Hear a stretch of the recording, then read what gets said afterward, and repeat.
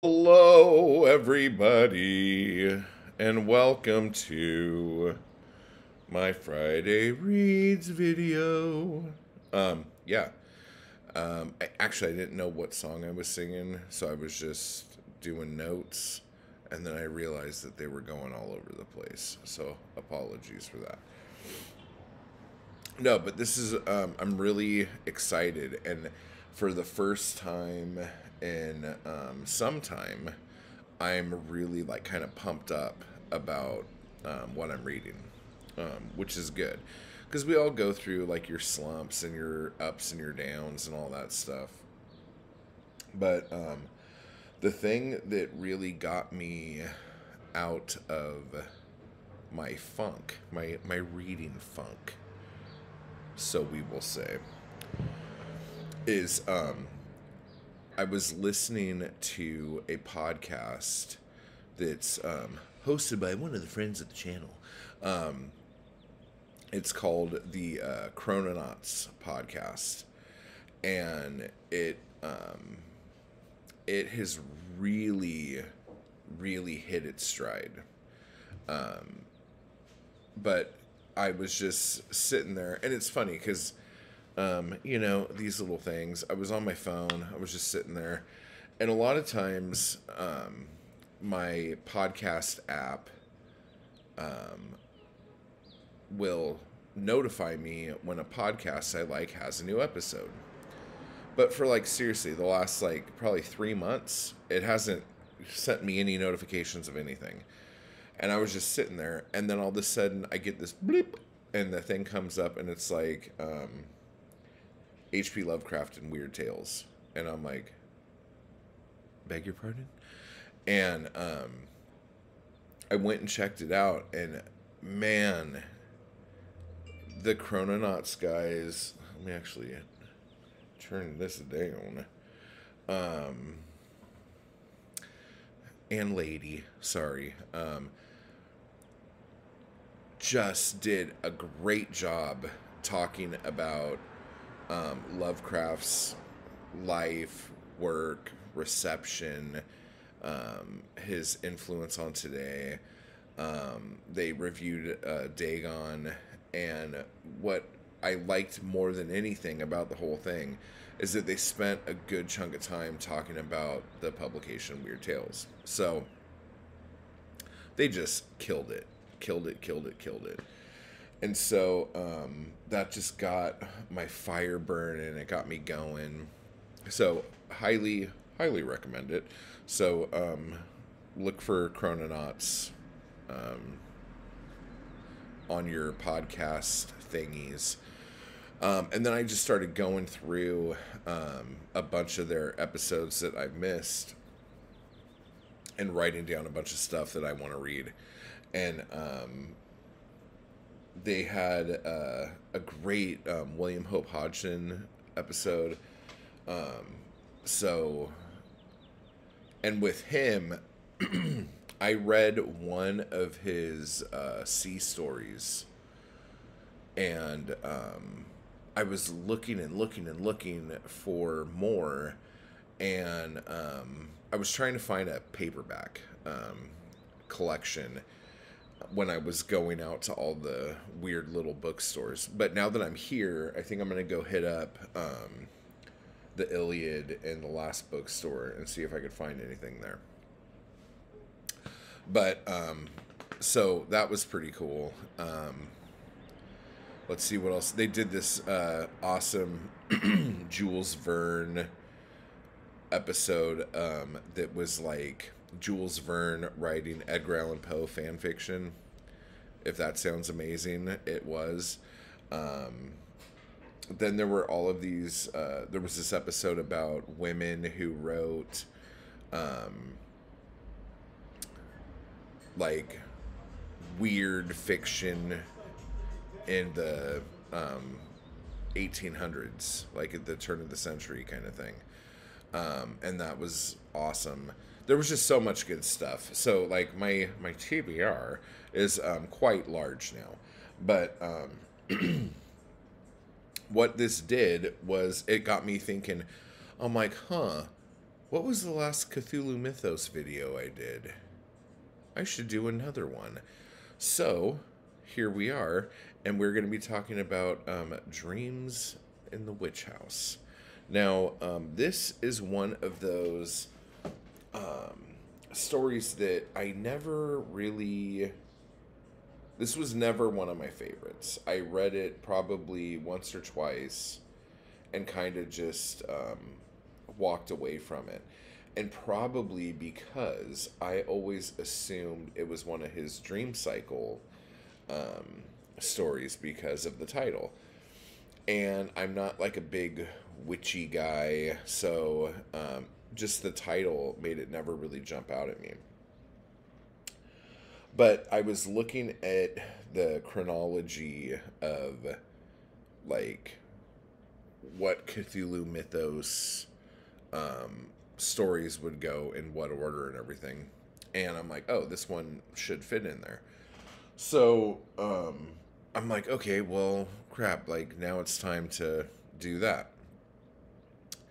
And so I went into it with not the greatest enthusiasm, but this story, if you like Lovecraft at all, this story has everything you could want in it. Like, if you're into the dream cycle stuff, this has some weird shit like that in it. If you're into the mythos stuff, you have the Necronomicon, you have Nyarlathotep, you have Azathoth, you have all that stuff in it. If you're into his Arkham stuff, it's about a guy who's a student at a Miskatonic University, and it even, if you're into the New England aspect of it, the backstory of this goes back to the Salem witch trials. So this story has everything that you could want out of a Lovecraft story. Now, it's weird because this story has really been panned by a lot of people who actually love Lovecraft. Some called it a magnificent failure. Some said it's one of his weakest stories. Some people say that he doesn't really like finish anything. Like, there's just a bunch of things that happen. And the criticism I will give it before I get into it is that, or maybe I should get into it and then give my criticism. Okay. So anyway, the story starts off with this math physicist student who is going to the university, and he rents the attic room out of this house that's known as the Witch House because of its torrid history and weird things that go on there. And he's like, I don't care, whatever. But then we find out that he actually has been studying the Necronomicon and the Book of Ibon and nameless cults and all of these Lovecraft Circle books that he shouldn't be reading. So much so that his professors are telling him he's not allowed to do that anymore because some of his ideas are just getting too crazy. And that is something that comes up a lot in Lovecraft's work. So while he's there, he notices that rat holes keep coming up into the walls and stuff. And he keeps asking the landlord to, put poison out and put stuff in, whatever. So he's doing all this stuff. And then he notices that he starts sleepwalking and doing all this shit. And that's getting weird. And then there's this glowing light that comes at night. And a horrible old crone face that is coming to him at night. And then the rat that finally comes out of the wall, this rat has the face of a man and little hands, like man hands for rat feet. Okay? And this rat is known as Brown Jenkin. Now, if you know anything about the Salem witch trials, or if you even watched that show Salem, you will know who Brown Jenkin is.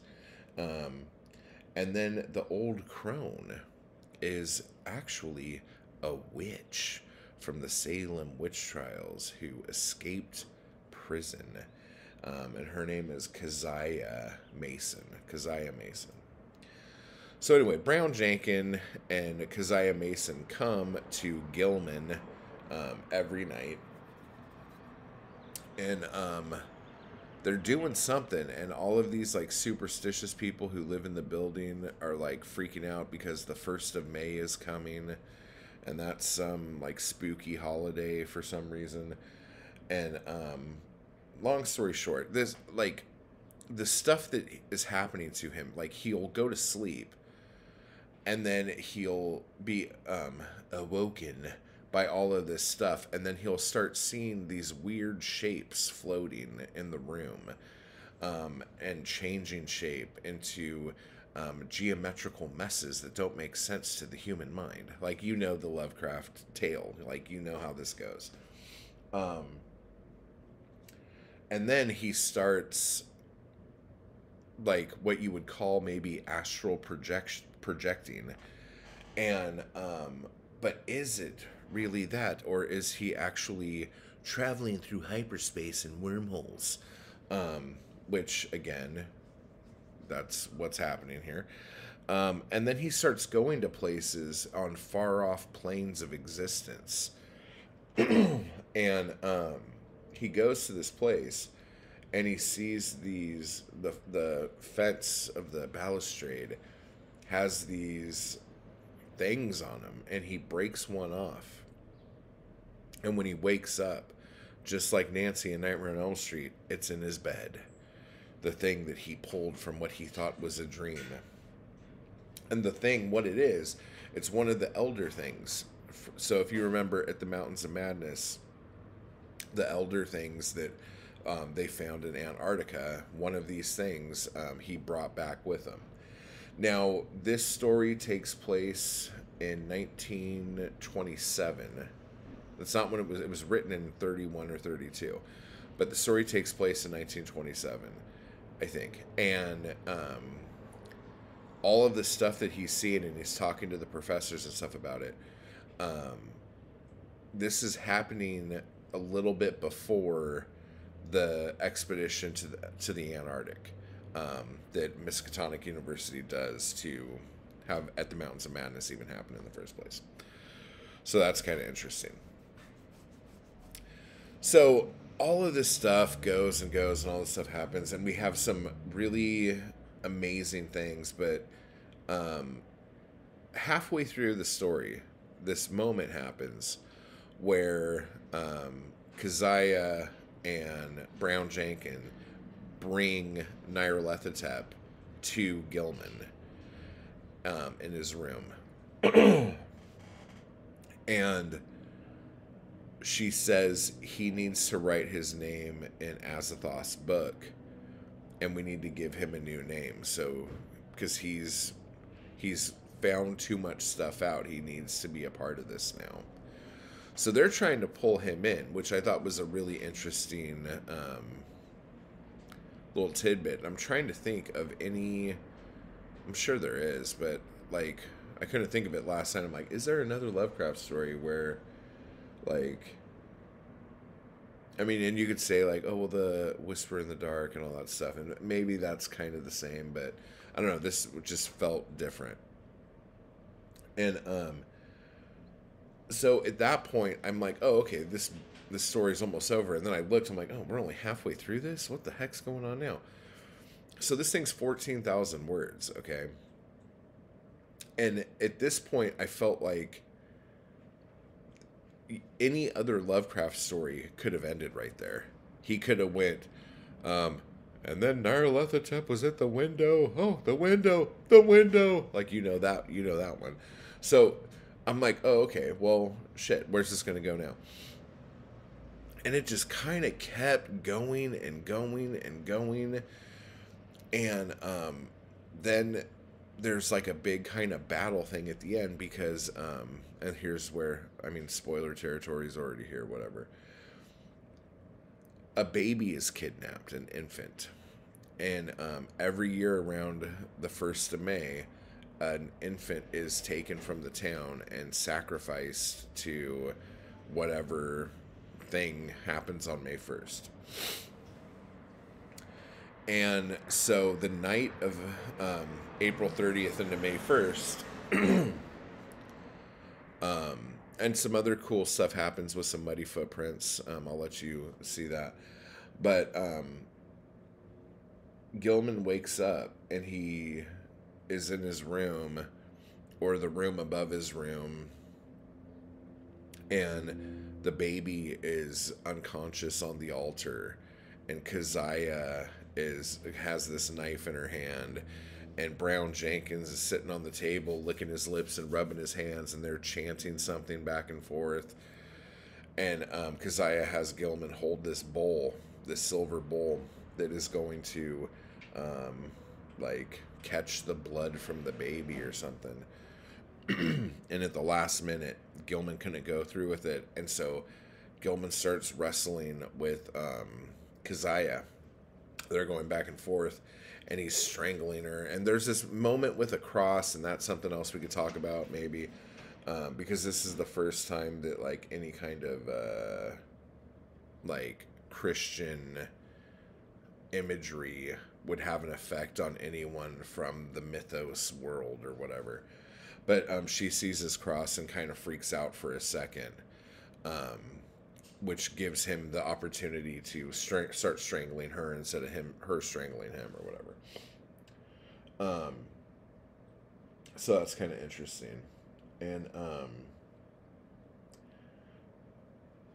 so that's going on. And then he defeats the woman. And he looks, but Brown Jenkins had already slit the baby's wrist with his razor-sharp teeth and drained all the blood out of the baby. So all this happens. He hears a loud noise that no one else hears. It ruptures his eardrums. He's deaf now. And then the true horror. Everyone in the building's kind of keeping an eye on him because they're worried about him. And he's laying in bed. And he's laying there. And then he starts screaming. And the sheet that's covering him starts changing color from the middle. And when they pull the blanket back, Brown Jenkins jumps out of this hole in his chest and runs with its little, covered in blood, and its little rat man hands making marks on the floor, and runs into the wall. And it turns out he had burrowed into Gilman and ate his heart. Horrific. And then, like we're reading fucking Return of the King, it just keeps going for a bit longer and tells you more about the house, more about what happens later, more about his buddy's school career. And it's just, like, I don't think this is a bad story at all, but I think you could cut at least 4,000 words out of this and still have it be good. Probably more. Like, Lovecraft is very wordy, and his prose is very purple. But this was really cool. And it's funny because there are, in my big annotated Lovecraft, the one that, was it Klinger? I can't remember. It's over there. But, like, they were talking about how some mathematicians and physicists are saying that, like, the, like, science behind what Lovecraft theorizes in here is complete bullshit, and others are like, oh, no, no, here, hold my beer, hold my scholastic beer while I tell you that this is actually quite amazing, and blah blah blah blah blah. Fritz Leiber was saying that like Lovecraft was actually talking about time travel, and um, how he words it and goes through it here is actually how like traveling through hyperspace and wormholes would be, um, and all this other stuff. So it's really interesting just for that alone. But this story has everything. If you are a fan of the craft. So, anyway, we're back with the Cthulhu Mythos. So I think what I'm going to do, because now I'm like all, oh yeah, I want to go back and do the Conan videos too. So instead of doing, like overloading myself and doing a Lovecraft video and a Conan video and all this other stuff, I think I'm going to do one a week. So next week I'll probably do a Conan video, or I'll do another Lovecraft video. I'll kind of put it up in the air like that. And then the read-alongs that I was talking about doing are going to be a little bit different, but we'll talk about that in a different time. So other than that, that's it. So if you have any questions or comments about this, go ahead and leave it down below. If you've listened to the Chrononauts podcast, let me know down below. Tell me what you think about it. Make sure to go over to my website, ihatemountwall.com. Look at the Patreon, get hooked up with that, because there's going to be a lot more stuff going on over there, including a bunch of free things to have. And then, let me see, what else was there? Oh, and then we'll just talk about the rest of that stuff next time. So, have a good Friday, have a good weekend, read well, and I will talk to you guys later. Bye-bye.